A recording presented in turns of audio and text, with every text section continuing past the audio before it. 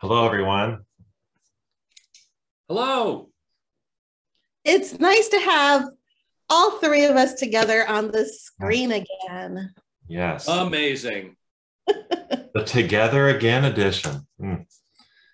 Well, we have some things to share of going-ons and happenings here in the next week to couple weeks, actually. And I'll get us started. One is looking towards this Sunday.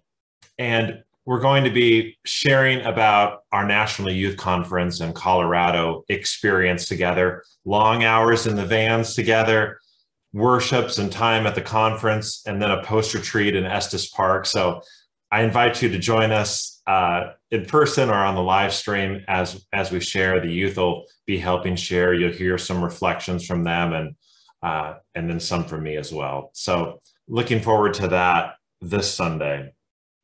Also, following worship, we're going to have a time that the Fellowship Commission is hosting to just celebrate and recognize Kurt's return and being with us in person.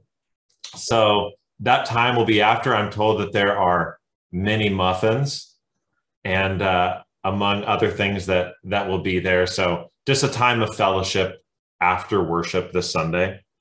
Mini muffins or mini muffins? Oh, yeah. Well, both. Mini muffins. Many. So good. Yeah. And then we looking to the following Sunday, and this will lead into some things that Kurt has to share. And that is before Camp Mac Sunday, there's an opportunity for some Camp Mac camping. If people want to set up tents, those are the people that I know of right now, but there are some other accommodations that can be made, and I can let you know what the pricing of those are depending on where you might want to stay and be at a cabin or another lodge, or if you want to tent camp on that Saturday. So contact me if you want to know more about that, and let me know if you're interested in camping out on the night, the 13th, before Camp Mac Sunday. Yeah, and Camp Mac Sunday, of course, the worship begins at 10:30, which is an hour later than we usually meet here at church. It's not really a joke, it's actually accurate. We've always said, if you show up here to church, you forget it's Camp Mac Sunday, you still have time to get there. Get in your car and drive to Camp Mac, and you can be there in time for worship at 10:30. We'll be in the same place we usually are, which is called Wedding Hill. There'll be some benches there that the camp provides, but also you can bring your own blankets or folding chairs or whatever. I did want to say something about the live stream because we're at Camp Mac and because of the inability to have like our normal, Wi-Fi arrangement of immediate live streaming, what we're going to do is we'll record the service. We'll take our equipment up there, we'll record the service, and then we'll post it to our YouTube channel later in the day, probably in the evening, because it takes a little while for the service to upload. And you can go on the YouTube channel and look for it on Sunday evening, or if that's a little complicated or difficult, just wait until Monday and the direct link will come out with the newsletter. So you'll be able to find the worship service if you're not able to be there, but it won't be available in real time live streaming. You'll have to watch the recording later if you're not able to be at Camp Mac. It's unfortunate, but it's one of the limitations of being away from our church building. Of course, after worship, there'll be time for lunch. You've heard some of those details about signing up and paying for lunch or bringing your own picnic. And then there'll be time for recreation, for swimming, boating, that kind of thing.